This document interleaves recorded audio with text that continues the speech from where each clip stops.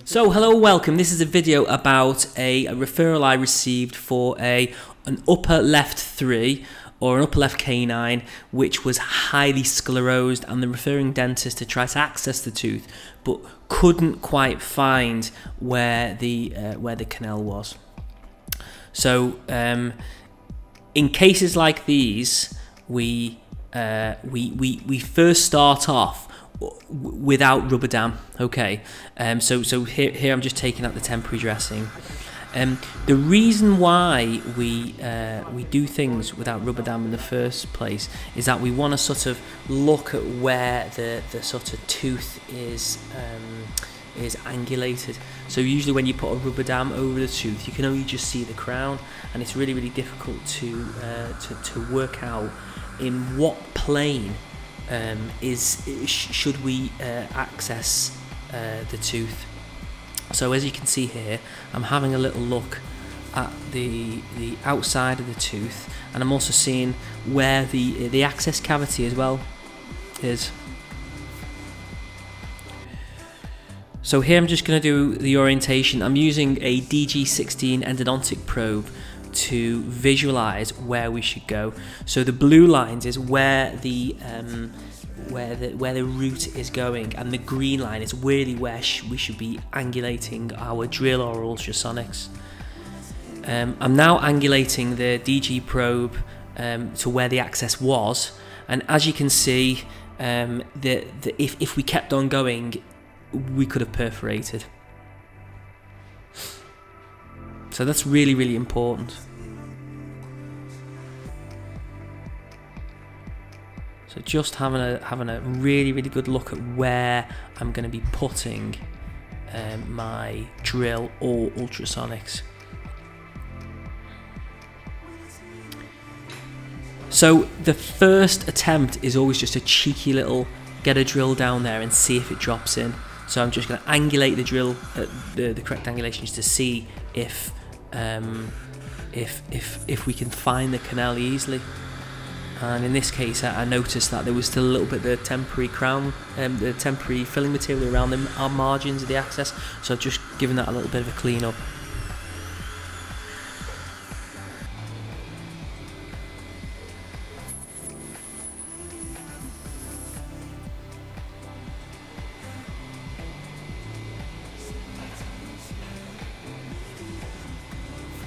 So the fast handpiece hasn't worked, okay, and I could continue to use a fast handpiece, but in the end it blocks the access cavity too much for me to see properly. So in this case, I'm using a succession of ultrasonic tips. So I'm using some endodontic tips, and I'm also using just a normal ultrasonic tip with water. And it's at this point I think to myself, I think I found it. Found it straight away. Fantastic. There's like a tiny little hole there, and in fact, at this point, I think, well, I've probably found it. I'm going to get the rubber dam on. So I put the rubber dam on, and then I use a size 10K file to have a little look. And in fact, I haven't found it. So this is more than likely the energy created by the ultrasonic tip has created like a little dip in the access cavity, and this isn't the canal accessed successfully yet. So again, I'm going to use my ultrasonics. Also as well, what you'll notice is I need to use paper points. Using a 3-in-1 tip so far down the access cavity, there's still a little bit of a pool of water and you still can't see, so I'll be using ultrasonics, still checking orientation as well. So in this case, I can look at the x-ray, I can kind of sort of work out exactly how far down I should be, and I'm putting a little rubber point on my DG16 endodontic probe just to see if I'm in the right area or the right depth. And again, just really slowly and judiciously just checking your access, checking how deep it is, using a little bit of ultrasonics.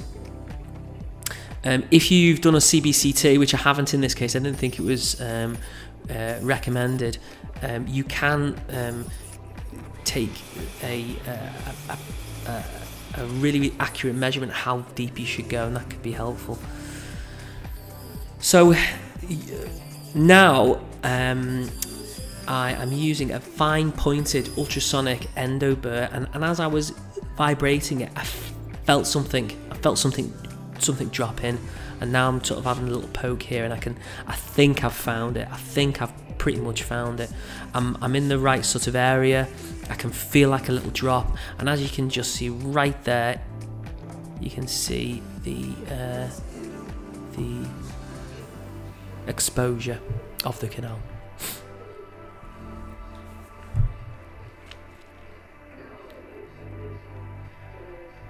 So this is the moment of truth. I'm going to get another size 10K file, and I'm going to try and stick it in the hole.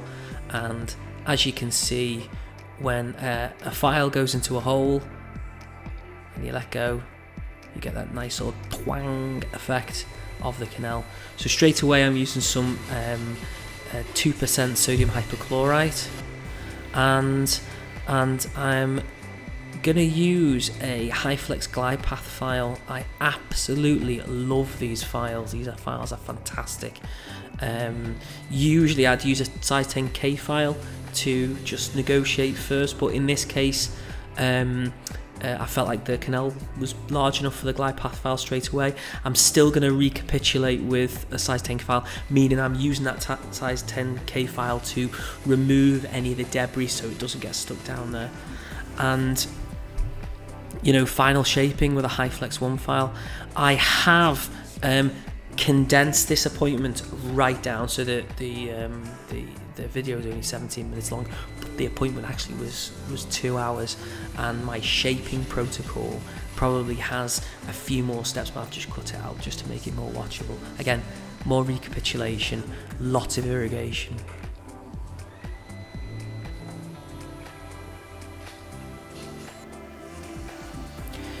So I'm going to use a matched cone here, and I'm gonna place it to length, and I'm going to confirm tugback. Tugback is really important, and actually I'm going to link a video just in the top corner there. This is just a video on how important tugback is. You want to make sure that the end of the GP point is the same diameter, or you know, it fits the apical constriction, and that's really important for obturation. And now my final step, or one of my final steps, is ultrasonic activation of the sodium hypochlorite. Some people do this throughout the appointment, but me personally, I just do it right at the end. So I'm activating the sodium hypochlorite, and we can see here the canal. You noticed I haven't done a final wash with EDTA. In this case, I am actually using something called HEDP, which is a trigonate, which is a very mild chelator that you add to sodium hypochlorite. And I'm drying the canal with paper points. So I'm applying a bioceramic sealer directly into the canal space using these things called ViscoTips, and these tips are these are perfect. They've got like a kind of like a sleeve on the end that can sort of get down the canal. I would suggest though, if you don't have a microscope, it's risky business doing it without really good magnification, because you can really squirt a lot of bioceramic out in this case.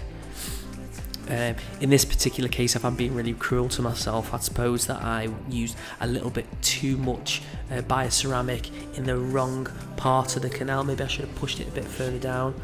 And now I'm just burning off the excess with the heated plugger.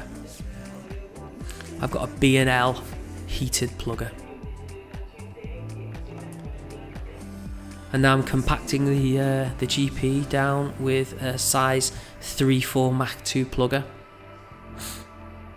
I used to be really cautious when compacting down GP, but now I really go for it, especially if I know that I've got tugback and I know my GP point fits the constriction at the right area. I'm not concerned about me pushing the obturation material through the apex. And again, washing away the bioceramic with, I had a little bit of sodium hypochlorite left in my syringe, and then we're etching, bonding. Sorry, we are etching first, and then I'm using a resin modified glass iomer to place a cap over the top of the GP. And this I believe this chemically bonds to the tooth structure itself. So if the I'm using an AccuDose tip here. So it's like a tip that you can load with GP, put a little bung in it, and then get a composite gun to place it in the right place. I think the resin-modified GI bonds to the tooth surface. So if the overlying tooth restoration, the composite, fails, well, at least you've got that sort of second line of defense against the root canal then becoming infected. And there you go, all completed. Thanks for watching. If you have any questions at all, or you have any criticisms of this video, you'd like to just ask a question, or you want to have a conversation, put it in the comments, and I will guarantee that I will message you back, and we'll have a nice discussion about things. Have a nice day.